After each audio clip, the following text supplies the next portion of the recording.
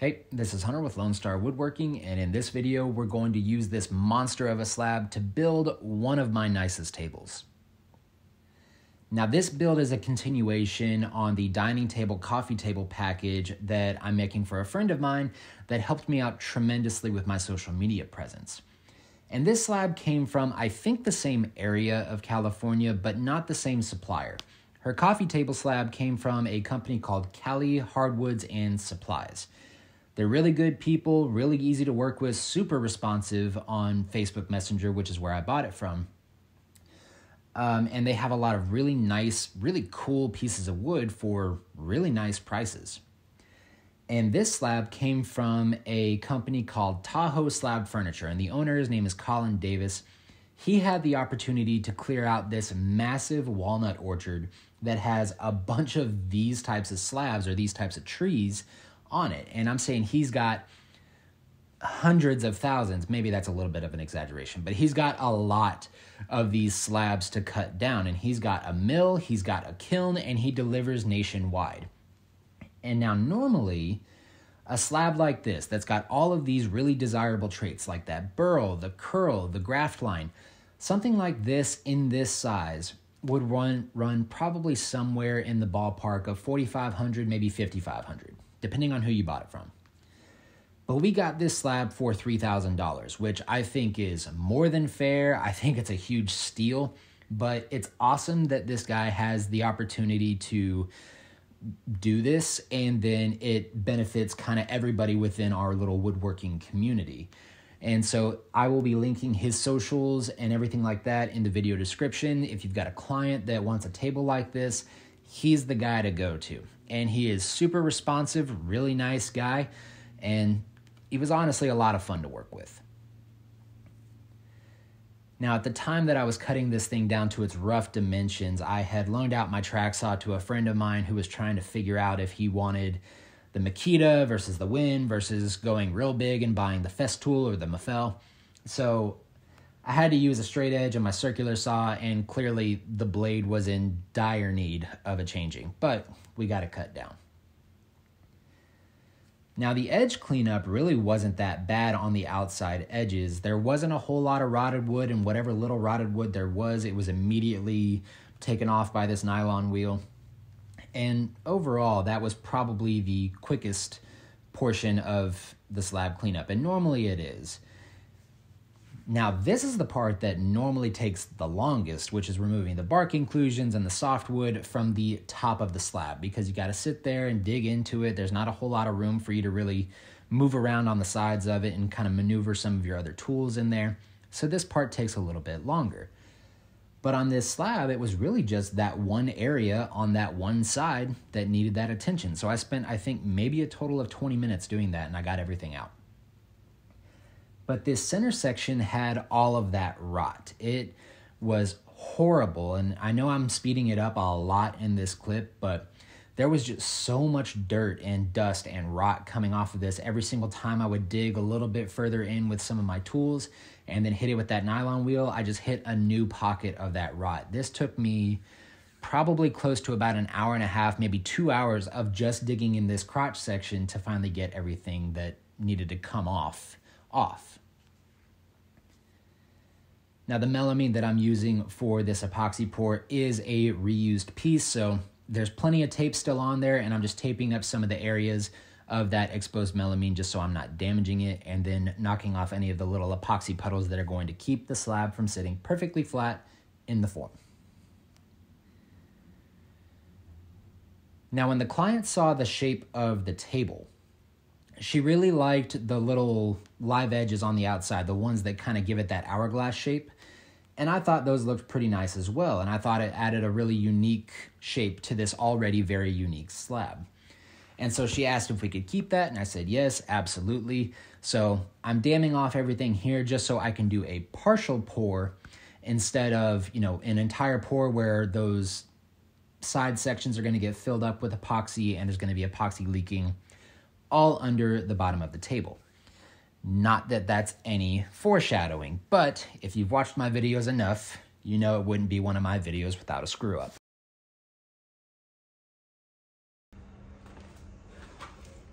All right, y'all, so not like a super huge issue, but I ran out of packing tape, and obviously I'm kind of Frankensteining this form together here because I've got more pieces of melamine right here that I'm gonna have to kind of stack next to each other in order to build out an entire wall.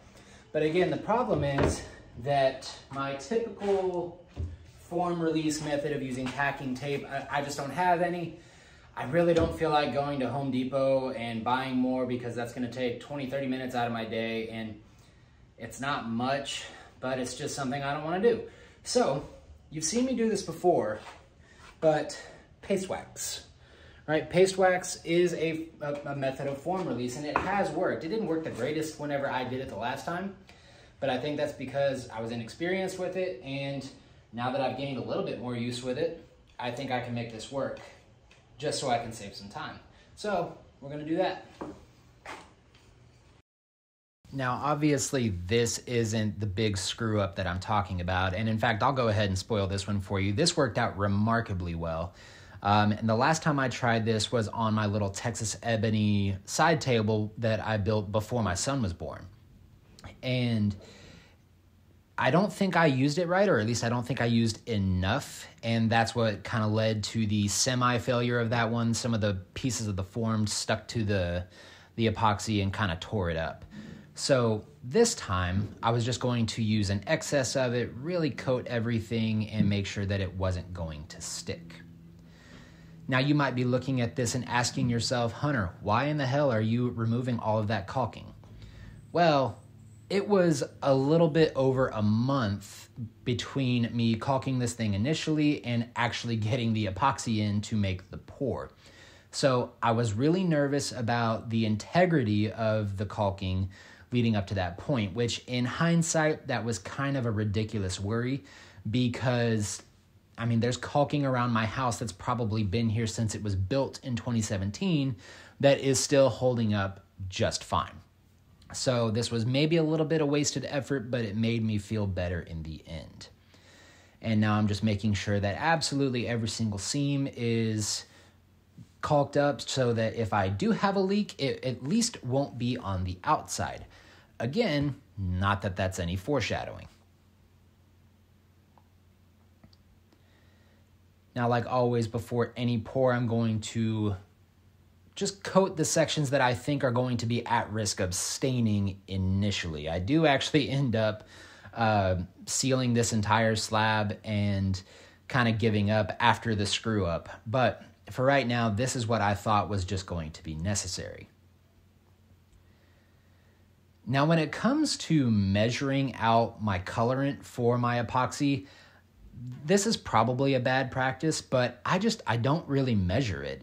So I have a little metal stir stick in there, and the way I measure if my epoxy is black enough for me to be satisfied with it is I pull that stir stick to the surface, and if I can see the metal before it breaks the surface of the epoxy, then it's still not dark enough. So I just keep adding more and more dye until I can no longer see that stir stick before it comes up above the surface. Well, this sucks. So basically, whatever the caulking trick that I was trying to use, it didn't work. There's caulk that failed right here, so there's a pool of epoxy. I drilled a few holes so that way I can empty into this bucket. That way I can at least save some of the epoxy. I tried damming everything off a bunch. It just really wasn't working out. That side's not any better, and I actually have to keep going back to that area with a cup and pouring it into the bucket, because every time I pour it over there, it just keeps seeping back over into that little area. So that kind of sucks, but the idea that I had that seems to be working is shim everything up on this side, force it all to flow over to this front end, and once that is at least a little bit set up, I'll take those off, pour the rest of these voids here, and then hopefully pour that one little area right over there. And after that, hopefully, we'll be good. So yeah, there's the big reveal of the screw up that I made. For some reason, that caulking didn't work, and I keep blaming the caulking, or at least the language that I'm using makes it sound that way. I know that it's 100% user error. But once I got everything dammed up and it had finally tacked up, I used my little brush there to make sure that it was actually tacky. And I've heard a few different ways to tell if your epoxy is ready for that chemical bond. Some say it's tacky, and by tacky, to me, that makes it feel like bubble gum whenever it's already been chewed. That's tacky to me, but that might also be a little too firm for epoxy to actually chemically bond in the best way. So the one that I've been following and the one that seems to be working for me the most is waiting until your epoxy is about the consistency of toothpaste. So kind of liquidy, but solid enough to hold its form if you need it to, something like that. So that's kind of what I waited for and made the pour. Everything went fine, but you can see that the one thing I was trying to prevent with that epoxy seeping underneath the slab totally failed, which I guess we're all not that surprised by it, but you know, it was still one of those things where I was holding out this really weird form of hope that it wouldn't be that bad. It was. So after I got the form busted off, it was time to take everything over to Algoa Millworks to get flattened. Now, there's going to be a different company opening up really close to me that has a machine that is similar to a slab miser. And if you don't know what that is, it's basically a machine that has a better cutting head for this kind of stuff, and it doesn't tear out the epoxy and wood nearly as bad. I love Corey. I love Algoa Millworks. They've been really good to me, and I'm still going to continue to give them business, but their flattening services is something that I may start passing up on in favor of that cleaner cut, because it really does make a lot more work for me in the end. The only major pros to it is, one, I don't have to do the flattening myself and make a huge mess of my garage. Two, I know that it's actually perfectly flat and it's not going to be a little bit wobbly depending on if I could actually construct a workbench properly. So those two things are great, and those two things are some of the biggest reasons I go to Corey in order to actually flatten these things. But I do end up taking an entire day away from myself because I have to sit here and fix all of these little tear out areas, and on some of the softer pieces of wood, it definitely tears that out a whole lot more, which requires a whole lot more fixing. So that's just a thought of mine. The Lucas Mill is still definitely a good option for you if it's your only option. Just luckily for me, someone else is opening up shop with a nicer machine. Now, I need everybody's opinion on this particular aspect of my builds, because I think I am the only one that is putting out consistent content with this method of stabilizing a slab. Do you guys care to have that video? I know I've said, I think in like 3 or 4 videos, that I'm going to make a video on how to do this process, but I'm curious to hear from my more inexperienced audience. You know, do you think that I need to go more in depth on this process, or can you see this kind of sped up version of it and figure it out for yourself? Because I will be honest, it is not a difficult process, and just watching this, I would hope that it's clear enough on how to do it. But I need everybody's opinion, so go ahead and drop a comment. Let me know, yes, I want the video, or no, I don't need that video. This is just fine. Something along those lines. You don't have to say that exact thing. But that's just something that I wanted to put out there, because I don't want to waste everybody's time on this section of the video if it's not something that you really care to see and learn about. However, the footage that occurs from me doing this whole process is very satisfying, because watching the V-bar just lay in there perfectly flat just under the surface, it's really satisfying to me every single time. So maybe that's kind of the fault here, is I'm making videos with content that I think I would like, and I don't think I've really done that great of a job of reaching out to the audience and asking you guys what you want. So this is kind of my attempt to start doing that. Now for the edge cleanup here, what you didn't see is that I got into straight up panic mode whenever the epoxy started leaking into those little hourglass shaped live edges. And I put liquid nails, caulking, flex paste, anything that was remotely considered an adhesive and readily available in my shop, I put on those sides. So I had to take that angle grinder and really just get aggressive with that side cleanup because nothing else was going to take it off. Now this is kind of the tear out that I was talking about that occurs with that Lucas mill. It's just part of it. And I have seen and used water popping before, but I'll be honest, at one point I was only using water popping because that's what all of the other YouTubing woodworkers that I was watching were doing. And I thought, well, hey, if they're doing it, there's got to be something to it. And that's not an entirely incorrect thought process, but this is where that application actually has a physical reason. So the Lucas mill had left those imprints or those indents and that tear out.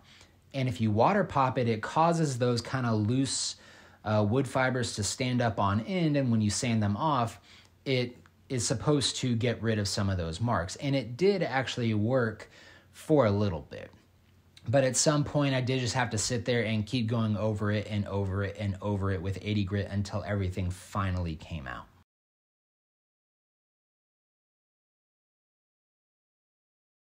I was trying to be less redundant with my videoing, so that way I don't show you guys things that you've seen a million freaking times. But in doing so, I kind of forgot to start recording when I was doing something a little important. It's nothing extravagant, nothing particularly new, but there were a lot of soft areas around the slab, and you can kind of see it in that corner over there. It's absorbing a good amount of moisture, or of the epoxy right now. So I wanted to stabilize all those soft areas so that way my sanding would be a little bit easier to do, because those softer areas tend to get taken away a whole lot faster than the stable areas. So I'm doing that. Something just kind of important to note, if you're gonna do this, you need to seal the underside as well, because the slab needs to absorb moisture at an equal rate on both sides, otherwise it'll cup. So I'm unfortunately at a stopping point for today with this. I'm gonna keep basting it over the next couple hours, make sure everything is stabilized equally, and get to it later. Once that epoxy dried, it was time to start sanding everything off. And it's really important to note that you have to sand off the sealed sides at the same time. You can't just unseal the top and then leave the bottom sealed, because that's going to cause some issues for you later on. I know I kind of said that in my voiceover, but I feel like it's one of those very important things that's really easy to forget because it's kind of out of sight, out of mind. So with the soft areas stabilized, it was time to start sanding. I started sanding everything from 80 grit all the way up to 220 grit. When I got to 220 grit, I stopped and I put my roundovers on. Now this little router base plate thing that has the handle there, it is freaking awesome. It gives me so much more surface area to actually balance the router, because I am really bad about accidentally tipping that router, especially when I do these corners. But with that extra surface area, this was like butter. It was so much easier. Once I put all of my roundovers on, I put a soft pad on my sander and 320 grit sandpaper on there and gave everything its final sanding. And you might be asking yourself if a soft pad is 100% necessary to sand the top. And the answer is no, but a soft pad, if you're not going to use your hands, pretty much is required to successfully sand these corners, because you're really going to mess up the proportions there if you don't use your hands or a gentler pad. Now, obviously, we're already on to the finishing, but I really wanted to kind of just plug my perfect stamp this time. I was really, really happy with that one. And then, yeah, at this point, it was make or break. I wasn't entirely sure if I had done everything right. I know that there were a lot of things about this slab that were kind of unfamiliar to me, such as this like super rotted area. I wasn't entirely sure if there was maybe going to be trapped moisture, because we've all seen videos where it has like these yellow whitish streaks, and that means trapped moisture in wood. But I went over it and over it and over it with 3 or 4 different kinds of moisture meters, and each one of them was reading at like 9%, which is well below what I would expect for it being in this area. So I used Rubio Monocoat, took 15 minutes, and then wiped off all the excess. And what I kind of showed you there, but kept sped up for some reason, was I'm using a white Scotch-Brite pad after I get all of the excess off and buffing in that last little bit that might be left on there. And these were the pictures I sent to the client saying, hey, this thing looks so much nicer than I thought it would. But she was happy with it. I was happy with it. I took it in kind of like the golden hour of our sunlight, and it looked just gorgeous. And I'm going to kind of gloss over the attachment of the legs because I think we've all seen me attach legs to table bases a few too many times, and it's a really, really simple process. It's pretty much the same as attaching the angle iron. But these are the final pictures. I dragged it outside because we had a really nice sunny day. The table was looking gorgeous. Everything was looking good. The client's happy. I am now at a point where I am just waiting on them to come on down to Texas, pay me a visit. They're going to come pick it up. They're going to come bring their coffee table that had some issues with the delivery, and I'm going to fix that. That's unfortunately not going to be in this video, but keep an eye on my socials and I'll post everything there. So guys, if you made it this far, I really think you should consider subscribing because I make content just like this all the time. And that's going to do it for the video. So I hope you enjoyed, I hope you learned something, and I hope to see you next time. See you.